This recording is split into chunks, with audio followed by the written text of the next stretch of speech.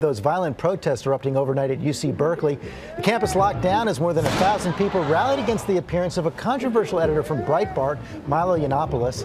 The clashes escalated, the speech was canceled, and just moments ago, President Trump did weigh in again. ABC's Kana Warworth is on the scene in Berkeley with all the latest. Good morning, Kana. And George, good morning. It was a terrifying night. Campus police issuing a shelter-in-place order after college Republicans invited Milo Yiannopoulos to speak. Now, behind me, this is a police generator that was knocked over and set on fire when these protests turned into a riot.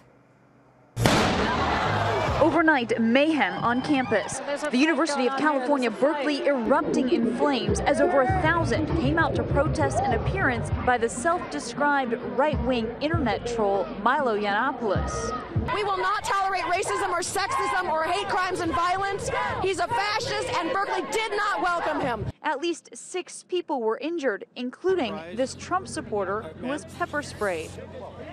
The university canceling the speech. Hey, Milo, we shot you down. Riot police even retreating to the building for safety.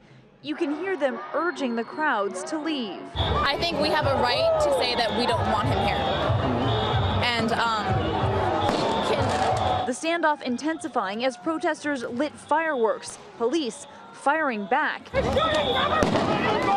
It's going too far right now. This is uncalled for. This is not going to get no message across. Yiannopoulos, an editor for Breitbart News and an avid supporter of President Trump, responding on Facebook, posting this video. Because they're so threatened by the idea that a conservative speaker might be persuasive and interesting and funny and might persuade, might take some people with him.